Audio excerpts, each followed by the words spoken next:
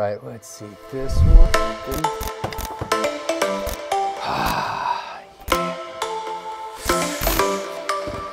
All right, welcome to the Daily BA. My name is Ryan O, and today we've got the Skinner trifecta, or the 3-pack. First of all, Skinner had a lot of content. I think it was around 280 or 300 publications, so I'm dwindling it down to just a few. Remember that. These represent something important to me as it relates to Skinner's work. The first one, About Behaviorism, published in 1974, all right? Now, he had a lot of other publications before here. I'm gonna read them for you really quick. The Behavior of Organisms, an Experimental Analysis, 1938. Walden 2 in 1948, a utopian sort of novel. Science and Human Behavior, which is included in my 3-pack. Verbal Behavior, not in the 3-pack. Schedules of Reinforcement with Furster, 1957. Cumulative Record, which was republished a couple different times, originally in 1959. The Analysis of Behavior in 1961 with Holland. Technology of Teaching, 1968. Contingencies of Reinforcement, a Theoretical Analysis in 1979. And Beyond Freedom and Dignity in 1971, which is in my 3-pack. So, About Behaviorism, it represents his philosophy, radical behaviorism. Radical meaning all-encompassing, not on the fringe or outside or kind of pushing it in that sort of sense of the term. Next on the 3-pack, 1971, Beyond Freedom and Dignity. And in 1953, Science and Human Behavior, which has been published and republished a number of times. I believe there is a free copy on the B.F. Skinner Foundation's website. I'll link that. So let's take a dive into these. Ready? All right, we will go in order. So start with Science and Human Behavior. You can see it's a little bit worn. That is mainly because it travels everywhere. It has in the past. This is actually my buddy's copy because I loaned mine out and I hand them off. What I wanted to do is just a quick glance at the table of contents, okay?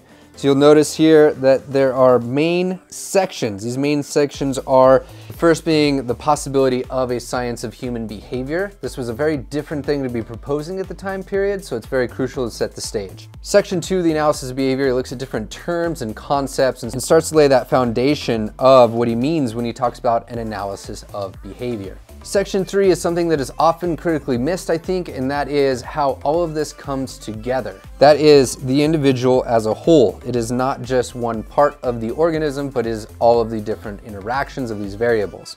Key. Many people forget this.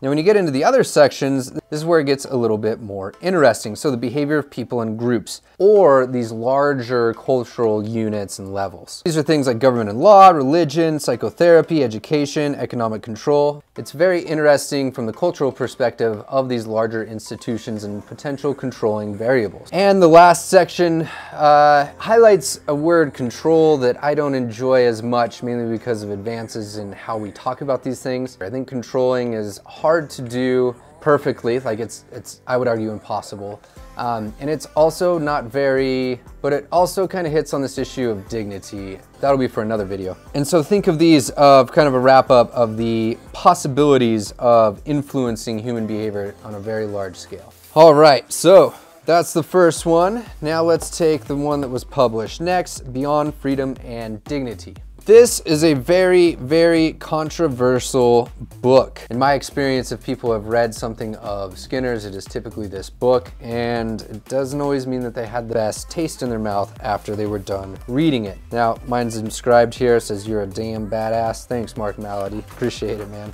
This is the first book that was gifted to me, and it kind of piggybacks off of those things that I talked about in Science and Human Behavior, freedom and dignity. He pushes the boundaries on what it means to have these sort of things, and there's some other implications as well. Now, my second favorite part of this book is he provides summaries at the end of each chapter.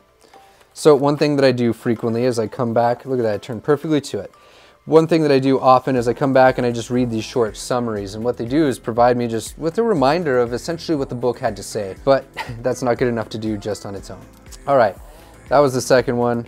Now let's look at About Behaviorism. So Skinner built from the ground up with his data. Now, that said, you need to have some sort of philosophical foundation to be able to rest your different theories and data upon.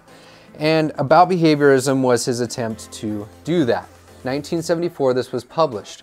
One thing that was really, really cool about it is in the first chapter, now Mind you, he was hit with a lot of different questions about the implications of books and things that he had posited in these different books. And so he lays out on pages 4 and 5, 20 different commonly stated things about behaviorism or the science of behavior. And he says that he believes that they are all wrong and that the book, throughout the reading of it, will provide justification for why those are wrong. And so the next question comes as to, what do you do if these books are difficult to read? Some people say that this isn't the first place to start reading Skinner. There are much better arguments and books, in my opinion, to start depending on the type of person that is interested. Mind you, here we're talking about behavior analysts, people interested in Skinner's work. So I read these a few different times, once as an undergraduate, once as a graduate, and then I have read parts of them or them all in their entirety a third time after graduate school. And one thing is, I get something different from them every time. You look at it and you read at it with a different history, so it's very interesting to do that. Some very well-known behavior analysts have told me that they have read some of these works yearly, every year for 20+ years. Now, some but not all of these were actually included coursework in my programming, and I don't think that they're included in every single program out there. Oftentimes they are additional readings or they're more slated for your PhD programs, but they're extremely valuable and very important when it comes to the history of behavior analysis and understanding the roots of our field.